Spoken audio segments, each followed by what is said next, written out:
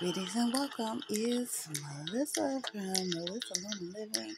Yes, your unique wild card. And thank you so much. Don't forget to like, comment, subscribe, and share. And please, let's get into these dreams and what they may mean. What they may mean. Let's get into the dreams about our ancestors. Have you ever in your dream brought up a picture of a family member that's passed? Your ancestors are calling you and here to guide you. This is what your subconscious mind is telling you. They're saying, come with me. Give thanks and let's get into these ancestral dreams. Now, seeing your ancestors or what you call an ancestor in your dream, trying to tell you, carry on family business. Solve your financial matters for your family now and the future. Give attention to business and communications and context. Your family, business family, all that, relative families. This is what it's screaming to you.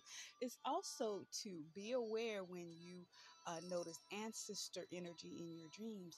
Direct your steps towards strengthening the relations in what you title as family. Again, it can go business, it can be neighbors, your garden family, whatever it is. Strengthen it. It's leading you somewhere, but you know because it pertains to you.